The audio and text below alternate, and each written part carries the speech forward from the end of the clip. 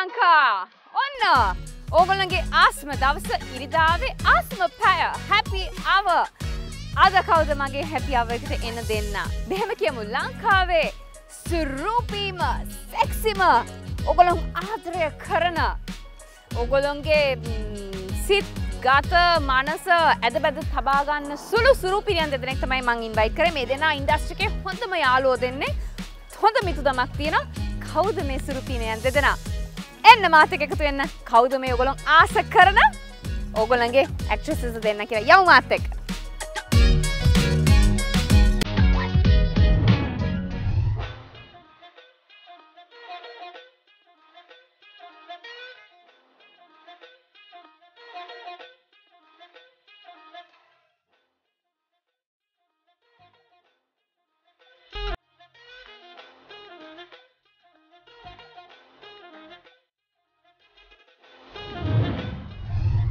හරි ඔයාලා දැක්කා ලංකාවේ සුරූපී නිලි රාජිනියන් දෙන්න කවුද කියලා.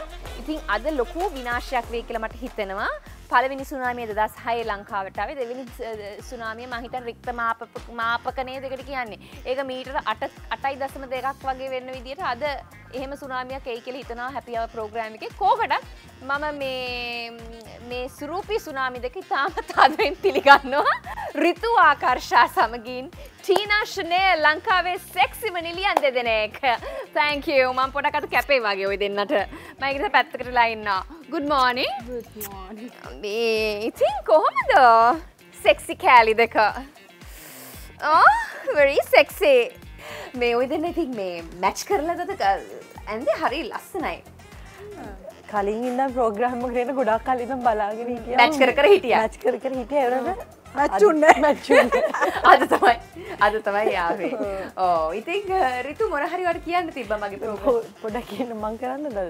කරන්න ප්‍රශ්න නැහැ. රිතු ටීනා අද මං වෙනුවෙන් හැපි අවර් ප්‍රෝග්‍රෑම් එක. පළවෙනි ප්‍රශ්නය. අද හැපි අවර් සමගින් අද යුරේන් නෝෂිකා තමයි එකතු වෙන්නේ. පළවෙනි ප්‍රශ්නය ඉඳුල් කට ගැව්වේ කවුද? ඇත්තම කියනවා මටත් ඕක විශාල ප්‍රශ්නයක්. ඉතාමත් උඹතෝ කොටි ඔබා ඉතාමත් උචිත ප්‍රශ්න. වැඩි කියන්න බෑ.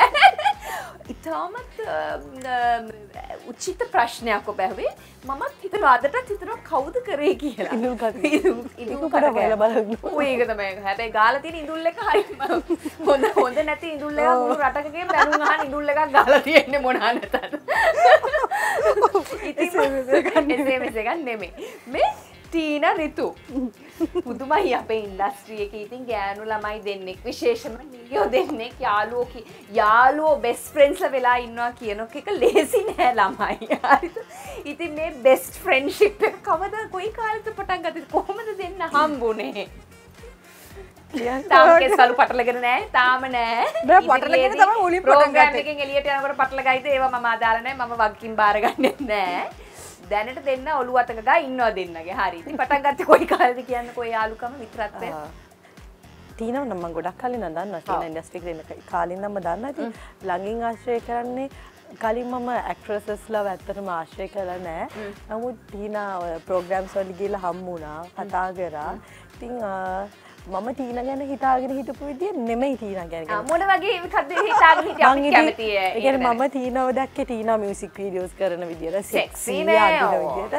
එහෙම කිව්වම ඇත්තටම කිව්වොත් එම ටීනා මම හිතනවට වඩා ගොඩාක් හොඳ කෙනෙක්. ඒ කියන්නේ ඇත්ත ජීවිතේ රෙද්ද හැට්ටේ වගේ ඇඳලා එහෙම නිකන් ඒ කියන්නේ හරි තැම්පත් කැරක්ටර් එක තැම්පත්ද නැද්ද කියන්නේ. ඩිපොසිට් very deposit හරි. ඒ කියන්නේ ගතිගුණ කියන්නේ අනිත් කෙනෙකුට වඩා ඒ කියන්නේ මම යාළුවෙක්ගෙන් බලාපොරොත්තු වෙන ගතිගුණ ටීනාගේ මම දැක්කා. කොච්චර කාලෙකට ටීනාගේ ගතිගුණ තියාගෙන ඉන්නවා හිතනවද රිතු එක්ක ඒ ගතිගුණේ? ඇත්තටම මේ මම සාමාන්‍යයෙන් යාළුවෙක් ආශ්‍රය කරද්දී හොඳට ඒ කියන්නේ ඉන්නවා.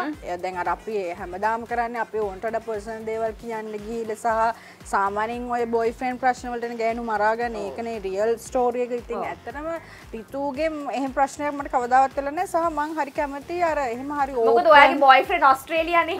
ඒක නිසා තමයි බේරලා ඉන්නේ. ලංකාවේ කියන මොක වෙන ප්‍රශ්නයක් වෙන්න තිබ්බට නේ. රිතුට කොල්ලෙක් හොයන්න හරි අමාරුයි. රිතු ඇවිල්ලා ලේසියෙන් කැමති වෙන්නේ නැහැ කාටද. කොට වැරදි කියන එක දේවල්. ඉතින් හරි අමාරුයි. කොල්ලෝ නම් ඉතින් හරි.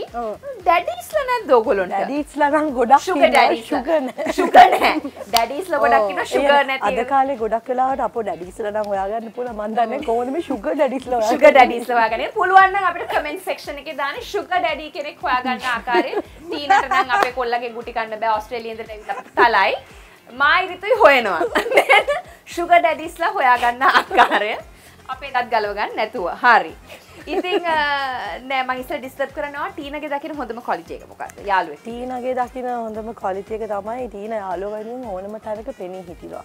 ඒ කියන්නේ මම සාමාන්‍යයෙන් කායිකවත් කට ගහගෙන සැර ඒ අන්න මම නිශ්ශබ්දව ඉන්න කෙනෙක්. ටීනා එම නෙමෙයි මම යටින් ඉන්දර දෙන්නේ. ඒ කියන්නේ ඔව්. ඒ කියන්නේ මම ළඟ නැතත් ටීනා අර මේ කාටවත් වචනයක්වත් කියන්න දෙන්න. ඒ කියන්නේ එයාගේ මොනවාද එයා අවංකවම එයා යාළුවෙක් විදිහට එයා පිළිගන්නවා නම් එයා ඇත්තට මේක කරන්න. එයා බොරුවට යාළුකමක් තියනවා එයා ඔය කාටත් ඕන එකක් කරපු දෙන් කියපු දෙන් කියලා ඉන්නවා. නෑ ඒ කියන්නේ ඉරුණගේ මෙහෙම මට සාමාන්‍යයෙන් අර මිනිස්සු ආශ්‍රය අපේ ආටිස්ලා ගොඩක් ලාට අපි හිතමු මොනහටද දෙකට හමුනා ගොඩක් මෝනිච්චාවට ඉන්න දැන් මට හම්බෙලා තියෙන්නේ. අර අහයි ජාල්ලින් කොහෙන්ද අතව ඇඳුම මල කෙලිය මං නෑ මේ ජීවිතේට ඩාලින් කියන්නේ නැටි නට. නෑ ඒ කියන්නේ ඊටසයි යනකන් ඉඳලා ආයි බහිනා. දැන් අර එහෙම ආටිස්ලා මං ඇත්තටම සමහරට මම ළඟට ගිහින් කතා කරත් මං අර ලොක්කුවට එහෙම ඒගොල්ලෝ එක හායි බයි ගුවම සෙතරින් හරි ලොකු එකක් නැහැ. හැබැයි රිතුයි මයි අපි දෙන්නගේ යාළුකම ඇත්තටම ස්ටාර්ට් වුණේ ටිකක් රණ්ඩුවකින්. ඇත්තටම මේ මොකද්ද රිතුයි මයි දෙන්නම ෆෝන් එකෙන් බැනගත්ත මුලින්ම. මම බැන්නේ නෑ මට වෙන දෙයක්. ඔයා බැන්නා. බැන්නේ නෑ බැන්නේ මොකක් හරි රිතු සෙට් එකේ මොකක් හරි එකක් කිව්වා කියලා මට කෝල් එකක් ගිහලා ඒත් ඇක්ට්‍රස් කෙනෙක්ගෙන් වෙන කෙනෙක්ට ගිහිල්ලා යාගේ බෝයිගෙන් මට ආරංචි ආවා. මෙන්න මෙහෙම ඔයාට රිතු මේ බැනලා හොඳට මෙහෙම කියලා. මට සාමාන්‍යයෙන් කවුරු හරි මොනවාට කිව්වා මට ඉන්න බෑ මං හරි කලබලයි. පටගාල් ගත්ත කෝලේ මොකද ඊට කලින් සති දෙක තුනකට මට මේ මෙයාම හම්බුණ ප්‍රෝග්‍රෑම් එකක් මාත් එක්ක හොඳට බදාගෙන හලෝ ටික කොමඩි කතා කරලා ගිය කෙනා.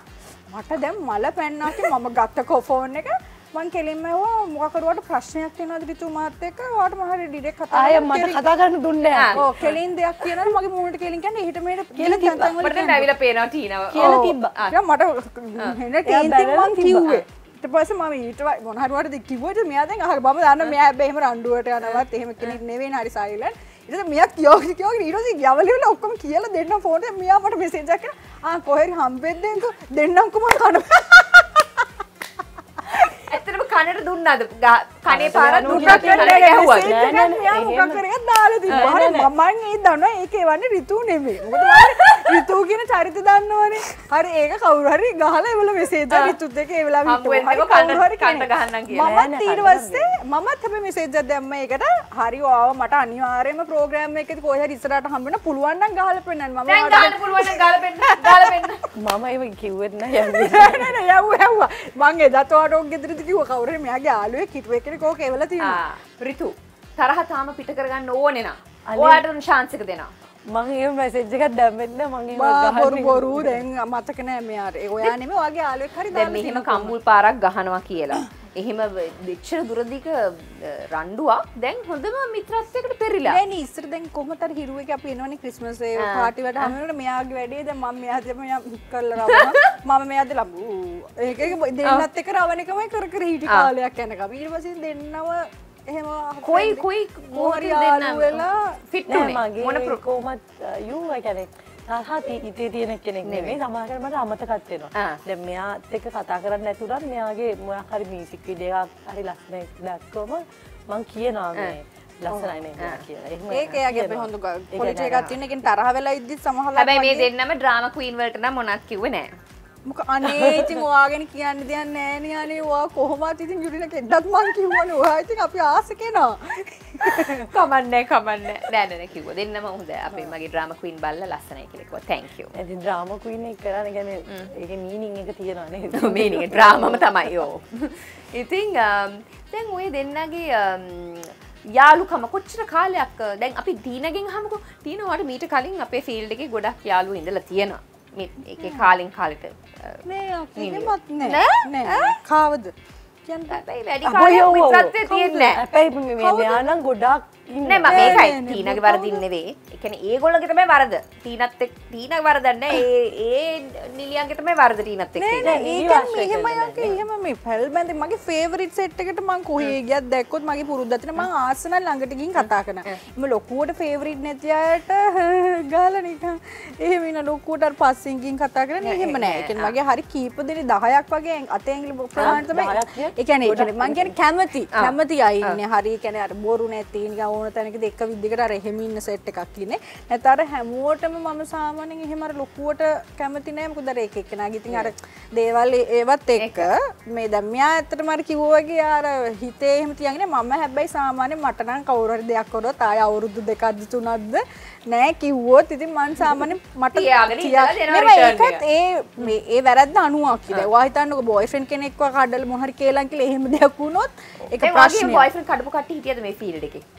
කලින් බොයිෆ්‍රෙන්ඩ්ස්ලා එහෙම දුෂ්ටකම් කරලා. මෙහෙම කඩපු නෙමේ. ඒ කියන්නේ බොරු කේලම් කියලා එහෙම එයා වෙන ගෙගවල් වල මගේ යාළුවන්ගේ එහෙම කියලා එහෙම ප්‍රශ්න වෙලා තියෙනවා. එහෙම අයත් එක්ක මම කොහොමත් සහ මෙහෙමයි සමහර රික්වෙස්ට් එවනවනේ. දැන් අලුත් කෙනා කවුද ඒකත් හොයන්න ඕන කියලා එහෙමත් ඉන්නවනේ. එතකොට අපි මල පයින්නවා. මොකද දැන් පරණ කෙනාවත් මේවකට ගෙන අලුත් කෙනාත් කවුද කියලා හොය එච්චර ඒ කියන්නේ මේ ඩෙස්පරේට් නම් මං හිතන්නේ මම ඇත්තටම කැමති නෑ. මොකද එහෙම කවුද ඕම රික්වෙස්ට් වෙලා හොයන්නේ? එහෙම ඒ කියන්නේ නිලියෝ නෙමෙයි මම කියන්නේ මේ මාත් එක ඔය සමාඩ ෆීල්ඩ් එකේ හිටපයි ඕනතර මට විතර නෙමෙයි ඔය ප්‍රශ්නේ ගොඩක් අර දවාකි කාත් එකක් බෝයි කෙනෙක් එක්ක යාළුවෙක් දාන්න ඔයාව නෙමෙයි බලන්නේ ටග්ගල් කියලා කොල්ලාව හොයන්නේ. කොල්ල වෙලා කොල්ලගේ තමයි පැටි හොයන්නේ. ඒක හැටි මම නම් මගේ ගොඩක් යාළුවන්ට කියන්නේ සාමාන්‍ය බොයිෆ්‍රෙන්ඩ්ස් ලගේ නමක්වත් කියන්න එපා ටැග් කරන්නත් එපා කොල්ලෙක්ව. මොකද ඒක හැටි. ගිහිල්ලා කොල්ලවම තමයි හොයන්නේ. අර කොල්ලට ඊට පස්සේ නන්න ප්‍රකාර දේවල් කියනවා. එහෙම ඉතින් නෑ අර කිව්වත් ඉතින් මම කියන්නේ එයත් දැනගන්න එපා. ඒක දෙපැත්තටම වැරද්ද තනියෙන් ඒ කියන්නේ ඒ කෙනාගේ වැරද්දක් විතර නෙමෙයි. මම දැන් දෙපැත්තම ඉතින් එහෙම ආයේ වැඩක් නැති නිසා ඉතින් අක්කි මම ගොඩකට අත්හැරලා දාලා තියෙන. එහෙම නැතුව අර මම කියන්නේ අර එහෙම යාළුවෝ ඉතින් ඇත්තටම වැඩක් නෑනේ. මොකද අපි මම සාමාන්‍යයෙන් අක්කි අර එහෙම අනිතාගේ මිනිස්සු පස්සෙන් ගිහලා අරයාගේ මිනිස්සයා කවුද මෙයාගේ මිනිස්සයා කවුද කියලා එහෙම හොයන එක කියන්නේ අපිට වැඩක් නැති නිසා. දැන් රිතු හොයන්නවද එහෙම? නෑ මට වැඩක් නෑ. රිතු මම ඔය කොරියන් ෆිල්ම් එකක් බලාගෙන පාඩුවේ. කාගවත් කොල්ල හොයන්න යන්නේ නෑ. කාගවත් කොල්ල ඔය කොල්ල ගන්න යන්නෙත් නෑ. කොල්ල ගන්න යන්නෙත් නෑ. මට වැඩකුත් නෑ. මගේ පාඩුවේ. බොහොම ඒකයි මම කියන්නේ ටීනාගේ උනත් මම පර්සනල් එයා දෙයක් කිව්වොත් ඇරෙන්න මම දෙයක් අහන්නේ නැහැ. ඔව් ඒකෙන්ද අපි දැන් සාමාන්‍යයෙන් කතා කරන්නේ දැන් මම මෙයාට කියලා තියෙනවා ඒක මගේ ඉස්සර ෆීල්ඩ් එකේ නෙමෙයි අක්කේ වෙන මොඩල් ෆීල්ඩ් එකේ හිටපු සමහර යාළුවෝ ඉඳලා තියෙනවා. එහෙම කියන්නේ මට විනාඩියක් ඉන්න තියෙනවා. අද අපි ඉන්නේ ලස්සන වේව් බෝල්ගොඩ කියන බුටික් විලායකේ. ඉතින් thank you අපි අද හොස් කරාට. ඉතින් ඕගොල්ලන්ට කතා කරන ගම හරි රිෆ්‍රෙෂ් වෙන්න ඕගොල්ලන්ට වෝටර්මෙලන් ජූස් එකක් ලැජ් වෙන්න එපා. අතට අරගෙන කතා කරමු. ඔව් ටීනා කන්ටිනියු කරන්න. yes ගන්න ළමයි. ඔයා දැන් තිබහය බොන්න. බලන්න නේද මේ යාළුකම් බලන්න එයා බොන්න කයින් ටීනට ඒක පිළිගන්න. හරි හොඳයි රිතු ඔයා. දැන් මේ යාළුකම කොච්චර කාලයක් පවත්වාගෙන යයිද ඔය දෙන්නගේ යාළුකම? මාසයක් සතියක් තව දෙකක්. ඒ කියන්නේ මෙහෙම මම නම් සාමාන්‍යයෙන් මෙහෙම මෙයාත් එක්ක ඉන්න පුළුවන්. මෙයාට ටිකක් හරි අහිංසක. එහෙම මම ඒකේ අනිත් පැත්ත සාමාන්‍යයෙන් ඒ කියන්නේ මම යුරින් එකට සාමාන්‍ය මොන හරි දෙයක් වුත් ඒක මට අහන්න ඕනේ ඩිරෙක්ට් කාගෙන් වුණා. අපි හිතමුකෝ මොන හරි මම හැමතිස්සෙම මෙයාට කියන්නේ ටීනා ඔයා අහන්න රණ්ඩු වෙන්න යන්න එපා. ඔයාලා ඇත්ත නැත්ත හොයන්න යන්න එපා. නිකන් හිතේ තියාගෙන ඉන්න. නෑ නෑ හිතේ තියාගෙන ඉන්න කියනකොට මෝඩ කවුරු රේල කතා කරද්දී දැන් කවුරු හොඳට බැලලා මොනවා දැන් මෙයා සමහරට මට කියනවා කියලා මං ඕක අහන අනිවාර්යෙන් හම්බුනාම කියලා එපෝ ඔන්නට නවන්න පොඩි මට බැරු නෑ මං කිව්වේ නෑ ඔයාලට මම කිව්වේ එහෙම දැන් නම් උන්නේ ගාගෙන ඒක මේ මම කන්නේ මට එහෙම බෑ මට කවුරු හරි මොන හරි මිනිස්සෙකුත් මගේ පුරුදු මේකනේ අපේ සමාජයේම හොඳ මිනිස්සු සහ එහෙම ඔයාගෙන මිනිස්සු ආශ්‍රය කරන්න ගියොත් අපිට අම්මා තාත්තා ඇරෙන්න වෙන කාවත් ආශ්‍රය කරන්න බෑ. ඇත්තටම කියනවා නම් මේ දෙන්නට දැන් තියෙන රහත් වෙන්න පමණයි. මොකද දෙන්න බොන්නේ නැහැ, පාටි කරන්නේ නැහැ, කාවත් ආශ්‍රය කරන්නේ නැහැ. දෙන්නට දෙන්න විතරයි ආශ්‍රය කරගන්නේ. එතකොට තව මොනවාද? හරිම ඩිපොසිට් දෙන්නේ. දෙන්නට ටීනට ඉන්නවා දැන් එතර කෙනෙක්. අපි රිතුර තමයි හොයන්නේ මේ ප්‍රෝග්‍රෑම් එකට. එයා වුණාන් පස්සේ අපි හිතනවා රිතුර හැපි අවර් ප්‍රෝග්‍රෑම් එක හරහා හොඳ සහකාරයක් හම්බ වෙනවා කියන එක අපි ඔයා කැමති කොලොජිස්ටික් පොඩ්ඩක් කියන්නේ කොල්ලන්ගේ අර මට ගෙදර අපි ඉන්න අපි බ්‍රේක් එකට ගිහිල්ලා එමු. ගිහිල්ලා අපි ඒව ඔක්කොම අහමු. ඉතින් අපි යනවා හැපි අවර් එකේ ෆස්ට් බ්‍රේක් එක අපි ගන්නවා මාත් එක්ක අද ඉන්නේ තාමත් ලස්සන දක්ෂ ජනප්‍රියත්වයේ ඉහළටම ගිය අපේ තාරුණ්‍ය නියෝජනය කරන අපේ නිලියන් දෙපළක් රිතු ආකාශ තීනා ශනෙල්. ඉතින් ඔහොම මේ ඉන්න මම හිතනවා තාමත් සුහද කතා බහක් අපි අද මේ හැපි අවර් එක ඔයගොල්ලන් රැඳිලා ඉන්න කට්ටියට දැක් ගන්න පුළුවන්. ඉතින් let's go for a break.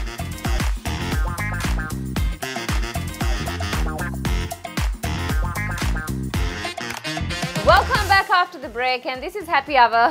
මාත් එක්ක ඉන්නේ ටීනා ශනෙල් සහ රිතු ආකර්ෂ. ඉතාමත් ආකර්ෂණීය නිලියන් දෙපළක් ලංකාවේ ඉන්න සෙක්සි කොල්ලෝ අවුස්සන දෙන්නෙක්. ඉතින් මේ කියන්නකෝ ටීනාගෙන් මුලින්ම අහන්නකෝ නේද? දෙන්නටම උත්තර දෙන්න පුළුවන්. රිතුත් එකතු වෙලා උත්තර දෙන්න පුළුවන් දෙන්නට. ලංකාවේ මේ සංස්කෘතියක් කියලා දෙයක් තියෙනවනේ. මේ අපි නිලිය වුණාම කලා ක්ෂේත්‍රයට සම්බන්ධයි වුණාම මේ සංස්කෘතියෙන් පිට අපි ෆැෂන් කරන එක හොඳද නැද්ද? මොකද ඔය දෙන්නට හිතන්නේ? දැන් මේකයි පිට අපි දකිනවා Facebook එකේ Instagram වල සාමාන්‍ය තරුණ ළමයි ෆැෂන් කරනවා හරි নানা ප්‍රකාර. ඒ වලට මොනවත් කියන්නේ නැහැ. හුඟක්. නමුත් නිලිය ෆැෂන් කරොත් කලාකරුවෙක් ෆැෂන් එකක් කරොත් ඒක මහජනතාව ලොකුවට ඒක ගැන බලනවා නිකන් කුසු වැස් වලින් බලන්නේ. ඒතර මේ සංස්කෘතිය රාම ඇතුළත අපිට ෆැෂන් කරන එක ගැන මොකද හිතන්නේ? ටීනා රිතු දෙන්නකන කියන්නේ. ඒක නම් අක්කි මෙහෙමයි මම හිතනවා තැනට ගැලපෙන විදියට ඇඳගෙන ගිය දැන් අපිට පන්සලකට ඇඳගෙන යන්න බෑනේ ෂෝට් ස්කර්ට් එකක්වත් මේ ෂෝට් එකක්වත්. එතකොට ඒ වගේ ස්ථානවලට යනකොට අපි මේ විදියට මේ හරියන ලස්සන එකක් ඇඳගෙන යන්න ඕනේ. හැබැයි අපි ෆන්ක්ෂන් එකකට හරි එහෙම යනවා නම් මම හිතන්නේ ඇක්ට්‍රස් කෙනෙක් මේ ඩ්‍රෙස් කරගෙන කොහොම ගියත් මම හිතන්නේ ප්‍රශ්නයක් නෑ. මොකද එයා ඇක්ට්‍රස් සහ මොඩල් ඒ මේකින් ඉන්නේ එයාගේ ඇඟට ලස්සනයි නම් එයාට හොඳයි කියලා හිතනවා නම් එයාට කම්ෆර්ටබල් නම් ඇඳුම මම හිතන්නේ ඒක කිසිම ප්‍රශ්නයක් නෑ ඒ ෆැෂන් එක කරන එක. මොකද ෆැෂන් ඕනම කෙනෙක්ට තමාට දැන් අද හිතුනොත් මට මේ කලිසම මෙහෙම ඉරාගෙන යනක ඒකත් ෆැෂන් එකක් තමයි. ඒක එක එකනාට ආවෙනිකයි. ඉතින් මම හිතන්නේ අර ගොඩක් වෙලාවට පබ්ලික් ෆිගර් ඒගොල්ලන්ට කියන්නේ මිනිස්සු ඇත්තටම බලන් ඉන්නේ ආටිස්ට්ලාට හැම වෙලාවෙම වැරදි කියන්නේ ආටිස්ට්ලා වැරදි කරන අයත් ඉන්නවා. හැබැයි ඒ වගේම හොඳ සෙට් එකකුත් ඉන්නවා. වැරදි කරන මොඩල්ස්ලාත් ඉන්නවා. ඒ වගේම හොඳ ලංකාවේ හොඳ වැදගත් විදිහට ඉන්න මොඩල්ස්ලාත් ඉන්නවා. ඉතින් අන්න ඒකයි. ඉතින් ඒක පටලව ගන්න එපා හැම අවස්ථාවෙදිම. අපිට කියන්නේ මම හැමතිස්සෙම කියන්නේ අපි කවුද කියන්න දැනගෙන අපි මොන දේ කරත් ලයිෆ් එක එන්ජොයි කරත් ප්‍රශ්නයක් නැහැ. හොඳ නරක අපේ ආටිස්ට් කෙනෙක්ගේ මෙයා හොඳයි මම නරකයි කියන එක වැඩක් නැහැ. මම කරන නිර්මාණය මං හරියට කරනවද මට ඒ ක්‍රෙඩිට් එක දෙන්න. දැන් මට වගේ නම් ගොඩක් වෙලාවට මම මිනිස්සෙක් දැක්කම අරක මට ඇඳුත් නම් කැතයි හැබැයි යාට නම් ලස්සනයි. එහෙම කියන්න අපේ හදවත පිරිසිදු වෙන්න ඕනේ. අනිත් එක මම නම් මිනිස්සෙක්ගේ දෙයක් බලලා අපිට විනිශ්චය කරන්න බෑ. මට අයිතියක් නැහැ කාවත් මෙතන ඉන්න යුවත් යුරේනිවත් තව කෙනෙක්වත් ජජ් කරන්න තියා. මට ඒගොල්ලෝ කරන දේ හරි වැරද්ද හොයන්න බෑ. හැබැයි මට ඒකේ හරි වැරද්ද දකින්න පුළුවන්. ඒ කියන්නේ මිනිස්සු අර ගොඩක් අද සමාජයේ වෙන මිනිස්සු සෝෂල් මීඩියා යූස් කරන්න දන්නේ නැහැ. ඒ බුද්ධි මට්ටම කොච්චර හිතුවත් මම මෙච්චරට ඉස්කෝලේ ගිහලා තියෙනවා මෙච්චර බුද්ධි මට්ටමක් තියෙනවා කියලා අපේ මිනිස්සු තරම් මම අහලා තියෙනවා චූටි කාලේ ඉන්දියාවේ තමයි මෝඩම මිනිස්සු ඉන්නේ කියලා. නෑ ලංකාවේ මට බණි ප්‍රශ්නයක් නැහැ. මොකද මට බැන්නත් මම ගණන් ගන්නෙ නෑ. මට ඇත්තටම වැඩක් නෑ. ඊකට ඇඳුමක් ඇඳගෙන આવුත් ඉතනා එයා හරි හැමින් කතා මේකප් දාන්න නැත්තම් මේකප් ගන්න නැත්තම් කොටට අඳින්න නැත්තම් හිතන්නේ හරි හැමින් කතා කරනවා නම් දැන් ඇත්තම ටීනා අඳිනවා සෙක්සි විදියට ලස්සන අඳින්න. මම එහෙම අඳින්නේ නැහැ. මොකද මට ටීනා වගේ එහෙම මම සෙක්සි නැති නිසා මම එහෙම අඳින්නේ නැහැ. එහෙමයි කියලා හරි එහෙමයි කියලා මේ මම බබා නෙමෙයි. සමාගයට ටීනට හපන් මම. මිනිස්සු ටීනා හරි හොඳයි මම මිනිස්සු අර ඇඳුමෙන් මේකප් දානවා නම් ස්ටයිල් කරනවා නම් එයා නරකයි. හරි අපි එම හැමෝම පර්ෆෙක්ට් නෙමෙයි. අපි මිනිස්සු විදියට අපි හැමෝගෙම අතින් වැරදි වෙනවා. හැබැයි අර සමහර වෙලාවට අර ආටිස්ට්ලා සමහර වෙලාවට ඇවිල්ලා අර දැන් ප්‍රශ්නයක් ආදුනොත් බය වෙනවා. මේ කියන්න යන්නේ කම්බෝ එහෙම නෙමෙයි උවාන්න එපා. ඔහොම කියනවා සමහර වෙලාවට අර එහෙම බය වෙන්නේ අර මන් දන්නේ හේතුව ඒ කියලා මම කියන්නේ ඕපන් වෙනවා. අපි මිනිස්සු මොනවා බැලුවත් මිනිස්සු මොනවා අපිට කිව්වත් අපිට අදාළ නැහැ. මොකද ඇත්තටම අපි ওই කාගෙමත් කාලේ තමන් වෙලා නිර්මාණයට ඕන දේ අනිත් මිනිස්සු හිතන්නේ නැතුව නිර්මාණයට සාධාරණ 100% කරන්න පුළුවන් විදිහට අනිත් කෙනා ගැන හිතන්නේ නැතුව කරා නම් මීට වැඩිය ලංකාවේ මිනිස්සු ඉස්සරහටත් යනවා.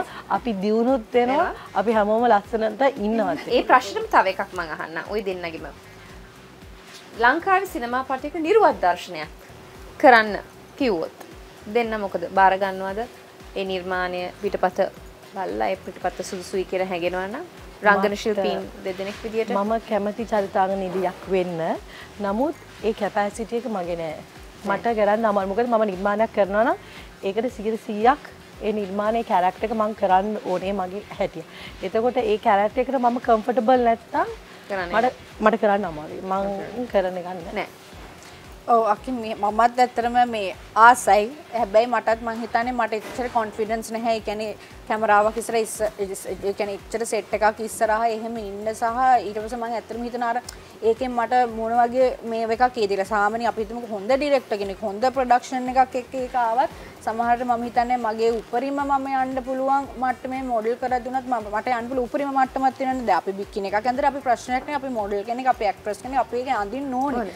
ඉතින් අර ඒ වගේ එකකට මං හිතන්නේ මට සාමාන්‍යයෙන් යන්න පුළුවන්. ඒක තියෙන කොන්ෆිඩන්ස් එක අපි ගාව. මට හැබැයි අනිත් මිනිස්සු මොනවද කියන්නේ කියන එක නෙමෙයි මට කොන්ෆිඩන්ස් එක නැති නිසා මම කරන්නේ. සහ ගොඩක් අර මට ඇත්තට මේක මම ඇත්තටම හිතනවා ඉස්සරහට අර මොකද මම සාමාන්‍ය අපි කවදා හරි ඉතින් මැරි කරලා එහෙම ඉන්න ඕන එකත් එක සමහර විට ඒ කියන්නේ මගේ ඒ තියෙන පාර්ට්නර්ගේ අකමැති එකයි මම ඉතින් හිතනවා මේකෙන් මට මොකක් හරි ඩැමේජ් එකක් වෙයිද නැද්ද කියලා ඒක හිතලා ඉතින් සමහර මම හිතනවා මම එහෙම බාරගෙන හැබැයි එහෙම බාර ගන්න අයටත් මම ඇත්තටම විශ් කරනවා මොකද ඒක මාර කොන්ෆිඩන්ට් එකක් තියෙන කෙනෙක්ට එහෙම කරන්න ඇත්තටම ඒ සහයෝගය තියෙන්න ඕනේ දෙපැත්තෙන්. මම දන්න ලංකාවේ එම නළු නිලියක් ඉන්නවා මම හරි ආසයාගේ ඇක්ටිං වලට. රයිට් හරි. ලංකාවේ අධ්‍යක්ෂකවරු දැන් ෆීල්ඩ් එකේ සෑහෙන කාලයක් දෙන්න ඉන්නවා වැඩ කරලා තියෙනවා. අපේ ලංකාවේ අධ්‍යක්ෂකවරුන්ට මොනවා හරි දෙයක් කියන්න තියෙනවා දෙන්නටම. මම කාස්ටිං සම්බන්ධයෙන් හෝ වේවා නිර්මාණ සම්බන්ධයෙන් හෝ වේවා මොන හරි අධ්‍යක්ෂකවරුන්ට දෙන්න කියන්න පුළුවන් දෙයක්. සමහර අධ්‍යක්ෂකවරු ටිනා මේ එක තැන කොටු වෙලා ඉන්න. සමහරව අප්ඩේට් වෙලා නැහැ. මොකද අපේ ඉන්ඩස්ට්‍රි එකේ ගොඩක් ඉන්නේ වයසක අය නේ, පරණ අයනේ. එතකොට පරණ කියන්නේ දක්ෂ කියන එක නෙමෙයි. පරණ කියන්නේ දක්ෂ කියන එක නෙමෙයි. අධ්‍යක්ෂකෙක් බහුලයි. අප්ඩේට් වෙන්න ඕන. ගොඩක් වෙලාවට සමහර ෂොප්රා ඉන්දියාවේ මැරෙන කම්ම ඌ මාර විදිහට අප්ඩේට් වුණා. සමහර ඩිරෙක්ටර්ස්ලා ඒගොල්ලෝගේ මොනවාද අර මතේ ඉන්නවනේ. නෑ මම ඉස්සර කරපු දේවල් නෙමෙයි. දැන් ඉස්සර ඔහු හොඳ ඩිරෙක්ටර් කෙනෙක් ඉන්න පුළුවන්. නමුත් දැන් ඔහුට චිත්‍රපටයක් දුන්නොත් ඒ ඉස්සර විදිහට කරලා හරියන්නේ නෑ. නමුත් ගොඩක් දක්ෂ අය ඉන්නවා මං කියන්නේ හැමතිස්සෙම පොතපතෙන් විතරක් නෙමෙයි. සමාජයෙන් එතකොට මේ කලර්ස් එතකොට පිටපත් ඩයලොග්ස් වලින් ඒ කියන්නේ කොස්ටියුම් මේකප් සහ ඒ ෆීචර්ස් නිලියක් ගද්දි උනත් මම හිතන්නේ ඒ හැම වෙලාවෙම ඉස්සර අපි අහලා තියෙන විදිහට ස්ක්‍රිප්ට් එකක් ලියද්දී සමහර වෙලාවට කියන ඒක ඔළුවේ තියාගෙන තමයි සමහර වෙලාවට ලියන කෙනා ලියන මේ චරිතෙට මට මැවෙන්නේ මේ රූපේ මම මේකට ගන්න මේ කෙනාව. දැන් එහෙම නෙමෙයි. දැන් ගන්නේ මන් try කරන්න පුළුවන් නම් අර කෑල්ලට ඒක මට ටෝක් කරගන්න පුළුවන් නම් නෑ දැන් ගොඩක් අය ගන්න ගණන් අඩු අනිත් එක තමයි ගණන් අඩු. ඉතින් අඬ ගහන හැම එකකටම කතා කරන්නේ මේ අනේ නංගි ඊළඟ 2-3ක් වැඩ තියෙනවා 2-3 ඔයාට අනිවාර්යෙන් මේ ගන්න අපි මේක විතරක් මේ ගන්නට කොහෙද දැන් ඔහොම නෙමෙයි කෝල්ස් එක ගන්න කොහොමද ෆීල්ඩ් එකේ එහෙම නැත්නම් දැන් අනිත් එක මම හිතනවා මේ ෆිල්ම්ස් වලට අඬ ගන්න ඩේ පේමන්ට්ස් වලට කවුද ෆිල්ම්ස් කරන්නේ ඩේ පේමන්ට් වලට කියන්නේ කවද තියෙනවා ෆීල්ඩ් එකේ ඒක තමයි කට්ටියකුත් ඉන්නවා අතර ඒක තමයි එහෙම තමයි අද ඉන්ඩස්ට්‍රි එක මේ විදිහට වෙලා තියෙන්නේ මම හිතන්නේ සහ ගොඩක් වෙලාට දැන් අධ්‍යක්ෂකවරු ටෙලිඩ්‍රාමා වල මම නම් දැකලා තියෙන්නේ අලුත් අයව අරගෙන ඒකෙන් වෙන දේවලුත් බලාපොරොත්තු වෙමින් ඒ වැඩත් කරගෙන සමහර විට ඒ ඩ්‍රාමා එක තුලදී ඒ නාට්‍යයත් අසාර්ථක අත්වයට පත් කරන තරමටම ගොඩක් අය දැකලා තියෙනවා මම කියන්නේ පිටපතට කරන්න පුළුවන් එක තැන කොටු වෙන්නේ නැතුව පිටපත කියාන් යද්දි සමහරක් ෆිල්ම්ස් බලනකොට අපිටම තේරෙන මේකට අරේ නළුව ගත්තනම් හොඳයි මම කියන්නේ කාස්ටිං එක එතකොට ඒ වැඩවලට 100%ක් අනිත් දේවලුත් බලලා ඉන්දියන් සිනමාව තියෙනවා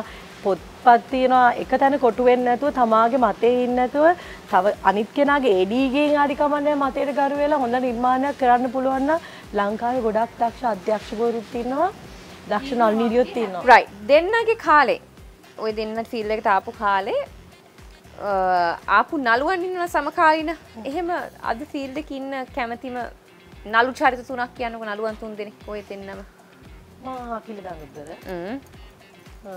මගේ යාළුවා මම හේමල් රණසිංහ අෂාන් ඩයස් එතකොට චමීර ලියන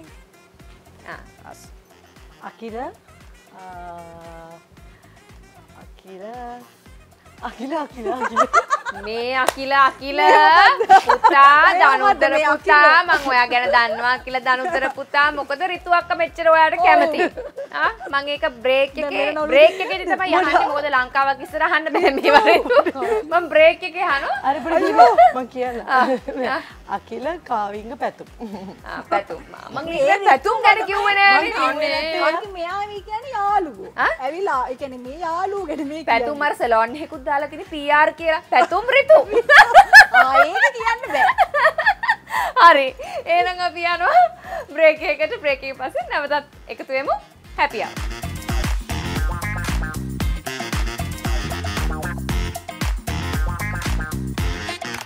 හරි හැපි අවර් එකත් එක්ක ඔයගොල්ලෝ හැමෝම එකතු වෙලා ඉන්නේ ඉතින් තීනත් රිතුත් අපිත් එක්ක කතා බහ කරනවා ෆීල්ඩ් එකට එන්න අදහස් කරගෙන ඉන්නවා නම් මම හිතන්නේ හොඳ ප්‍රෝග්‍රෑම් එකක් අද හුඟක් හොඳ දේවල් තීනත් රිතුත් ඔයගොල්ලොත් එක්ක ෂෙයා කරගත්ත ඒගොල්ලොන්ගේ අත්දැකීම් එක්ක ෆීල්ඩ් එකේ ඉතින් අපේ කලාව කොතරද තියෙන්නේ කලාව ඕන විදිහට වෙනස් වෙන්න ඕනේ අපේ කලාකරුවන් ගැන පොදු අදහස් ඒගොල්ලොන්ගේ අවංක අදහස් අපිට කිව්වා ඉතින් බොහොමත් ස්තුතියි අවංකව හැමදේම අපිත් එක්ක බෙදා ගන්නවට මොකද මම හිතන්නේ අපි මිනිස්සු කැමතියි ඉතින් අද අපි ඉන්නේ වේව් බෝල්ගොඩ I must මතක් කරනවා thank you very much for hosting us wave බෝල්ගොඩ ඔන්න දැන් කන්න පුළුවන් ඉස්සලා බොන ගමන් කතා කරා චීනා දැන් කන ගමන් කතා කරන්නේ රිතු ලැජ්ජ වෙන්න එපා අපි කන ගමන් කතා කරමු thank you හරි ඉතින් right දෙන්නගෙම අහන්න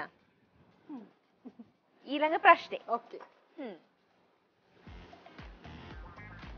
අමාරු ප්‍රශ්නයක් ඕක ඔයා නැත්නම් නිකම්ම අහන ඔයා එන්නේ නැගෙන තිනවා උත්තර දෙනකොට දෙන්නටම අහන ප්‍රශ්නේ ආදරය ගැන මොකද හිතෙන්නේ රිතු කියන්නේ ලේස් කන ගමන් උගුර පාද ගන්න හොඳට කන ගමක අහන්න පුළුවන් ප්‍රශ්නයක්ද කියන්නකෝ නෑ කමන්නේ මම සර්ව් කරන්නම්කෝ හා thank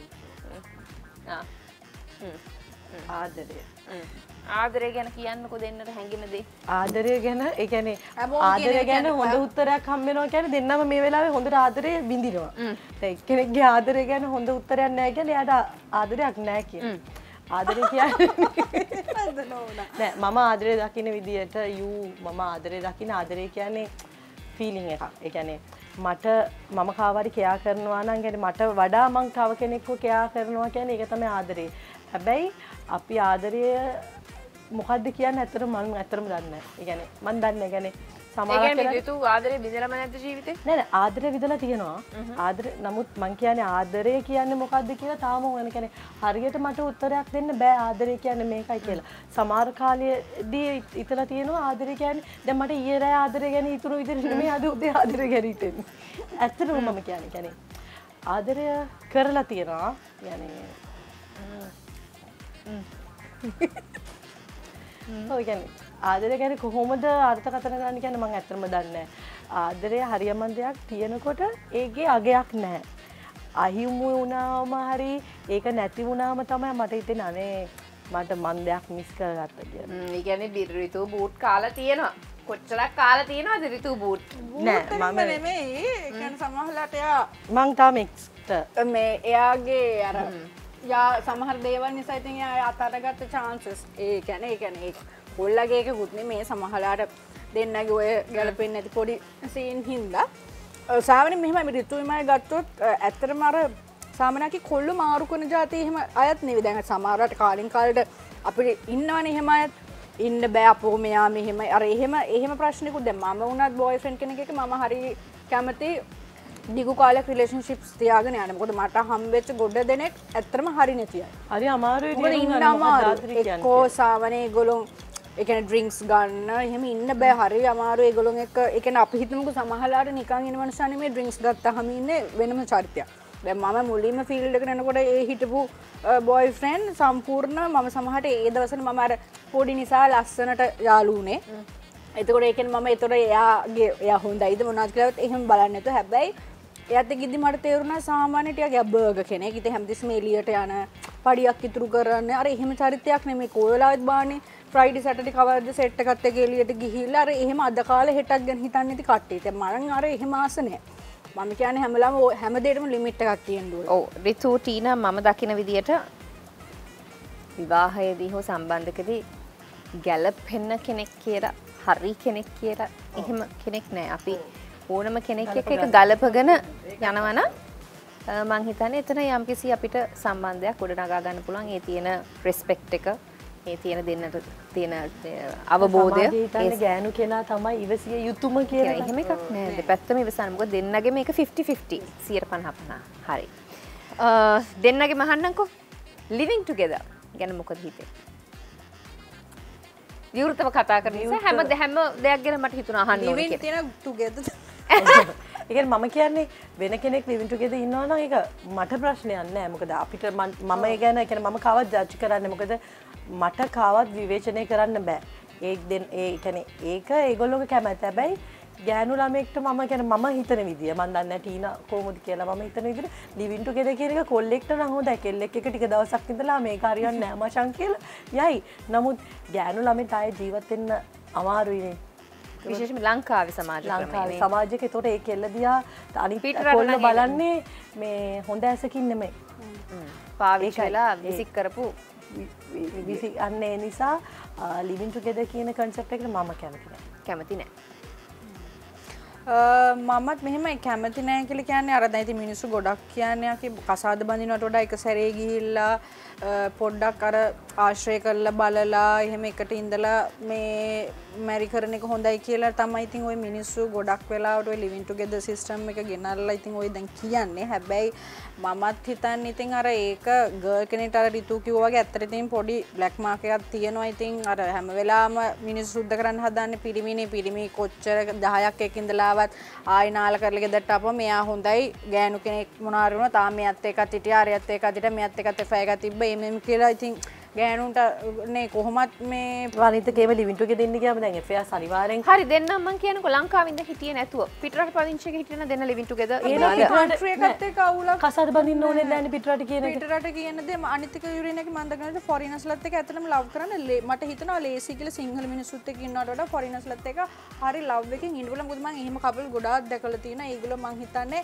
අනිත් එක ඒගොල්ලෝ හරි understanding. දැන් දෙන්න අයින් වුණත් ඒ දෙන්න කතා වෙලා අපි දෙන්නගේ මෙහෙම මොන හරි ප්‍රශ්නයක් අපි දෙන්න අයින් වෙමු. සහ එයා දැන් කලින් එක්කෙනාගේ එක්කෙනාවත් මෙයා දන්න මෙයාගේ එක්කෙනාවත් මෙයා දන්න ඒ අයින් වුණාට පස්සේ ගෑනු කෙනාට ට්‍රීට් කරන විදිය වෙනස් රෙස්පෙක්ට් කරන විදිය බනින්නේ නෑ අර ඒක තියෙනවා. දැන් අපේ එහෙම නිමිනිරුන එක අපි අයින් වෙලා ගිය ගමන් අපේ පටි හතම රෝල් කරන ඒක ගිහින් අපි ගිහින් ඌගේ පටි හතම රෝල් කරන පටි හතයිද තියෙන්නේ ටීනා? පටි හතයිද? ඊට පටි එකක්වත් වැඩි නැද්ද අඩු නැද්ද? ඔක්කොම රෝල් කර බයිනවා යන තැන මේක මෙහෙම කරා මූ ගත්තා ඉතින් කොල්ලත් කරන්නේ ඒ දේම තමයි ගිහිල්ලා බන මේකි මෙහෙමයි මේ අරකයි මේකයි ඕක දැන් මුලදී අර අනේ මෙයා තරම් මගේ මුළු ජීවිතේම මගේ මුළු ලෝකෙම මගේ බබ්බා මගේ පන්න කැටියා මාන්නේ කොල්ලෝ කැමති ඇති living together ඊට පස්සේ අද්දි යක්කෝ මේකි ගාගෙන ඔහොම නෙන්නේ අම්මෝ ඉතින් අර එහෙම ඒවා ඉතින් ඇත්තම දැන් ලව් කියලා එකක් නෑ අක්කී ඒක හැබැයි එහෙම කෙනෙක් ඉන්නවා නම් ඒක ඒගොල්ලොන්ගේ දෙන්නගේ කැමැත්ත ඒකට මම කියන්නේ එම් ඉන්න කෙල්ල මෙහෙමයි කොල්ලා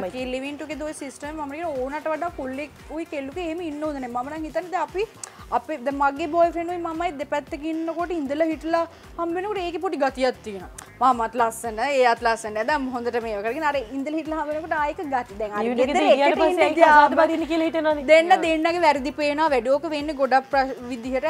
ඉතින් උදේ දැන් අපි ඒ ඉන්න ක්ලීන් එක නෙමෙයි එකට ඉන්න ගියාම ඒ සමහර දත් මදින්නෙත් නෑ. අරියත් එමය, මෙයත් එමය. ඔය දෙන්න ඇඳට වෙලා ඔහේ ඉන්න. ඊට පස්සේ ඔය ප්‍රශ්න ආවපත් ගෑනිට මිනිහ පාවෙනවා, මිනිහට ගෑනිය පාවෙනවා. ඕම් ප්‍රශ්න. ආපෝ මේක උදේ ඉඳන් මේ විදිහට ඉන්නේ මිනිහත් කියන මුත් උදේ ඉඳන් මෙහෙම ඉන්නේ. නාන්නේ කරන්නේත් නෑ. අර මේකේ ප්‍රශ්න. ඊට පස්සේ කතාව ඒ කියන්නේ අදනේ මේ living together අය අරකයි මේක. හැබැයි අද සමාජයට වැඩිය ඉස්සර අපේ මිනිස්සු අම්මලා තාත්තලා හරි ලස්සනට ආදරෙන් හිටියා. ඩිවෝස් කියන එකත් හරි අඩුයි. දැන් මේ ඔය living together ඉඳලාද මන් දන්නේ කට්ටිය ඒ කියන්නේ living together ඉඳලත් අපේ මිනිස්සුන්ට ඒ කසාද කියන එක රැක ගන්න අමාරුයි. රැක ගන්න බෑ. අන්න ඒකයි ඇත්ත කතාව. ඕකේ. ඉතින් ලස්සන කතාවහක් අද මේ මං හිතන්නේ හුඟක් අපි කතා කරපු දේවල් සුනාමියක් වගේ මං කිව්වනේ අද ප්‍රෝග්‍රෑම් පටන් ගන්නකොට සුනාමි. නෑ හැබැයි මෙම ඔය ආපු ප්‍රශ්න ඔයාට සාහිත්‍ය විදියට ඕන නම් මට ඉන්නවා කෝල් එකක් කෝල් ෆ්‍රෙන්ඩ් අවස්ථාව දුන්නොත් ඔයාට ඕන විදියට ඕන උත්තර හොයාගන්න පුළුවන්. මේ කියන්නේ මේ මම අහපු ප්‍රශ්න සාහිත්‍ය විදියට නම් කාටද අපි සාහිත්‍ය විදියට මාධවිගේ හස්බන්ඩ්ට කෝල් එකක් දෙන්න. සාහිත්‍ය මාධවිගේ අපිට මේ එකෙනාගේ හෙල්ප් ගන්න පුළුවන් දීලා පුළුවන්. විද්‍යාත්මක විදියට ඕන විද්‍යාවට අපි පුබුදු අයියට කෝල් එකක් දුන්නා. වනචර විදියට ඕන ඉසුරු අයියා ඉසුරු ලොකු හෙට්ටිත් ඉසුරු කෙලින්ම කියනවා නම් අමුාම ඉසුරු ලොකු හෙට්ටි. එහෙනම් ඒ කියන්නේ මේ ප්‍රශ්න මම මේ අහපු ප්‍රශ්න ටිකේ ඒ ආකාරයට සංස්කෘතිමය සාහිත්‍ය විදියට උත්තරයක් බලාපොරොත්තු වෙනවා නම් මාධවි ඇන්තනීගේ අපේ ආදරණීය විචාරාත්මකව මොකද අපිට එහෙම එච්චර හොඳට විද්‍යාත්මකව නම් පුබුදු චතුරාංග කුණුහරුප වනචර ලෙස නම් ඉසුරු. හරි මම ඒක ඔළුවේ තියාගන්න. මම අනිවාර්යෙන් ඔළුවේ තියාගන්නවා. රයිට්. අපි යනවා බ්‍රේක් එකකට. බ්‍රේක් එකකින් පස්සේ හැපි ආවේකේ ඔයගොල්ලොන් හැමදාමත් ආසාවෙන් බලාගෙන ඉන්න සෙග්මන්ට් එකකට තමයි එන්නේ. අපි උරගා බලනවා මේ දෙන්න කොච්චර සමාජයේ පරිශීලනය කළ දැනුමක් තියෙනවද සමාජය ගැන. හරිද? ඉතින් බලමු කොච්චර හොඳට මේ දෙන්න මේ ප්‍රශ්න වලට උත්තර දෙයිද කියලා. ඕම් වෙන කොහෙවත් යන්න එපා. මේ හැපි ආව.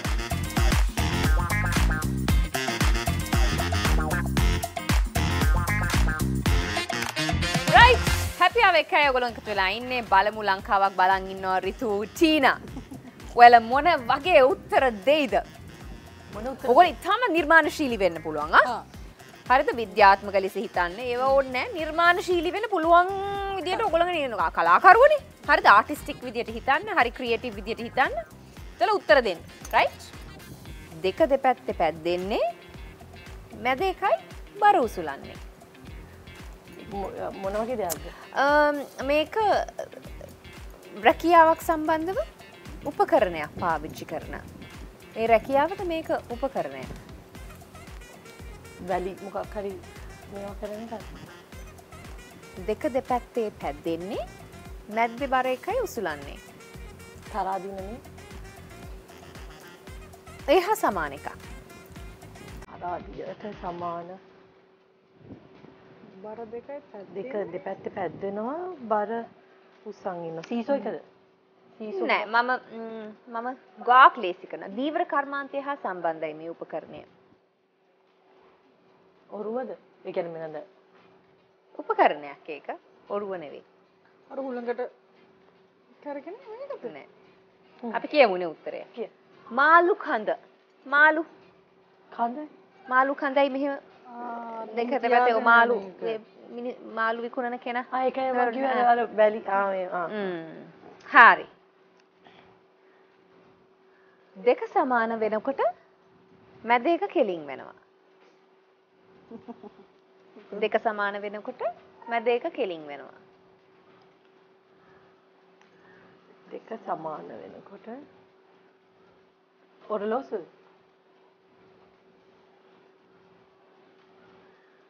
ලේසි කරන්නකෝ. උපකරණයක්. තරහා දිනනේ. හරි. උත්තරේ තරහාදිය. දෙක සමානට. very good. තුන්වෙනි ප්‍රශ්නය. හරිම ලේසි මේක නම්. පොල්ලට උඩින් දාලා දෙක කරකවනවා. පොල්ලට උඩින් දාලා දෙක කරකවනවා. තීන මේක ගොඩක් කරනවා ඇති. තීන බැලුවොත් මන් දැක්කොත් දෙක කරකවන එක තමයි කරන්නේ. මොකද ටීනා වෙන දේවල් මතක් කරන්න එපා. මම දන්නේ බොයිෆ්‍රෙන්ඩ් එක කරන දේවල්. මම ගේ ඇතුළේ යූස් කරන දෙයක්ද උපකරණ? නෑ මේක ගේ ඇතුළේ යූස් කරන්න පුළුවන්. ගේ ඇතුළේ යූස් කරන්නේ නෑ ඇත්තටම. මේක ගෙදරින් එළියේ යූස් කරන්නේ. මොකද්ද කිව්වේ දෙක කරගෙන? පොල්ලට උඩින් දාලා දෙක කරකවනවා. ඔය දෙන්නට මම හිතන්නේ ඒක කරනවා ඔය දෙන්නම. ටීනා විතරක් නෙමෙයි. ඔය දෙන්නම කරනවා. මෙයාට බොයිෆ්‍රෙන්ඩ් කෙනෙක් නැති වුණොත් රිතු කරනවා. අනිවාර්යෙන්. බැරි වෙන්න විදියක් නැහැ. ඒක සාමාන්‍යයෙන් සහජ එන එකක් සාමාන්‍යයෙන්. ඒක පොඩ්ඩක් පුරුතුනොත් කරගන්න පුළුවන්. දෙක කරකවන එක. ඒ කියන්නේ පොඩ්ඩක් ප්‍රැක්ටිස් එක ඕනේ. ප්‍රැක්ටිස් එක ඒක කරන්න තමයි ඒ කියන්නේ කරන්න තමයි ඒක ගොඩක් පළපුරුදු වෙන්නේ. මේ ස්කිපින් ෆයින් එකද නෑනේ? නෑ. ඒ කියන්නේ පොල්ලට උඩින් දාන්නත් ඕනේ. පොල්ලට උඩින් දාලා තමයි කරකවන්නේ. මොන පොල්ලද? ඉතින් මගෙන් අහන්නේ. ඒක ඉතින් මම අහන්නෙත් ඔයගෙන් ඒකනේ මොකද්ද පොල්ල කියලා. මොකද්ද පොල්ල මොකද්ද දෙක මොකද්ද කරකවන්නේ කියලානේ. දැන් මගෙන් ওই උත්තරේ මගෙන් පෙරලා ප්‍රශ්න කරාම එතකොට හරිද? දෙකක් කරකවන දෙකක්. මං දැන් ලේසි කරන්නම්කෝ. එක් ස්ථානයක සිට තව ස්ථානයකට ප්‍රවාහනය සඳහා භාවිතා කරන දෙයක් මේක. ඔන්න මේක නම් දැන් කිව්වේ නැති වුණොත් වැඩක් නෑ ඔය දෙන්න. බලන්න. ෆෑන් එක නෑ නෑ. මොකක්ද දන්නේ නැහැ. පාපැදිය. පාපැදිය? බයිසිකල් පදින්න පුළුවන්. ඒක තමයි බයිසිකල් පදින්න පුළුවන්. ඒක තමයි. ඉතින් අයි මැද පොල්ලක් තියෙන්නේ. පාපැදිය. ඉතින් පොල්ලට උඩින් දාලා ඔය කරනවා. කියන්නේ කොහොමද? අවසාන ප්‍රශ්නය රිතු ඉතාමත් සාර්ථක උත්තර දෙනවා ටීනා. ඔයා ඉගෙන ගන්න ඕනේ රිතුගේ බෙස්ට් ෆ්‍රෙන්ඩ් නම. රයිට් හරි. රවුමට කපලා සුදු පාටින් බේරිලා ගල්වන දියරය කුමක්ද? ඒ කියන්නේ රවුමට ඉතද කපන කොටුවට කපන්න බැයිද? නෑ රිතු එහෙම ඒ කියන්නේ ඔයා කොටුවට කපනවාද දන්නේ නෑ. නමුත් මේ දේ නම් රවුමට තමයි කපන්නේ. කැපුවොත් විතරද ගල් වෙන්නේ? ඔව් ගල් වෙන්නේ රවුමට කැපුවොත් විතරයි. පළතුරක්ද? එහෙම රවුමට කපලා ගල් වෙනවද පළතුර? වෙන්නේ නැද්ද? ෆ්‍රිජ් එකට දැම්මොත් ගල් මොන වගේ පළතුරද තියෙන ඔයා අදහස? රබර් කිරි නෑ. හරිනේ. මාර ප්‍රඥා විත මොලයක් තියෙන උත්තරේ කිව්වා. රබර් කිරි. හරියටම හරි. very good very good. තාමත් හොඳට අපේ ප්‍රශ්න වටේට උත්තර දුන්නා රිතු. රිතු නිසා ටීනා බේරුණා. රිතු නිසා ටීනා බේරුණා. ඊළඟයි කොහොමද ගෙන්නුවේ අද ඔයිට උත්තර දෙන්නේ. හරි මේ thank you යාළුවෝ දෙන්න ආවට මගේ ප්‍රෝග්‍රෑම් එකට. මොකද හිතෙන්නේ හැපියව? ගොඩක් අමාරුවේ දැම්මේ නෑනේ. බර ප්‍රශ්න ගොඩක් ඇහුවද? ප්‍රශ්න ටිකක් ඇහුවා. සහජයෙන් ප්‍රෝග්‍රෑම් එක මෙච්චර ආතලුවා කරන නිසා. මේ ප්‍රෝග්‍රෑම් එක හොඳයි. ඒ අහන ප්‍රශ්න වලට ඒක හරි. මම හිතන්නේ දැන් ලංකාවේ තියෙන ප්‍රෝග්‍රෑම්ස් එක බලනකොට ඇත්තටම නම්බර් 1 තියෙන ප්‍රෝග්‍රෑම් එක හරි ආසයි. මොකද අපි ගෙදර වෙන අය එහෙම අපි දෙන රිලැක්ස් එකේ ඉන්නකොට දැන් ඔයාගේ මෙයා ෆෝන් එක වලදී මම දුවගෙන රූම් එකේ ඉඳලා මාරු ඕක දාටුක අපි දෙන්න බලමු මොනවද දෙන උත්තරේ කියලා. සමහරට ඔයා අහද්දී අපි දෙන try කරන ප්‍රශ්න දීලා මේකද මේක වෙන්නද මේක වෙන්නද කියලා. ටංගාලි ගිහිල්ලා කමෙන්ට්ස් බලනවා. මොකක්ද දාලා තියෙන්නේ කියලා සමහර වෙලාවට. ඉතින් බොහොමත්ම ස්තුතියි අපි අපේ ප්‍රෝග්‍රෑම් එකට ආවට රිතු ටීනා.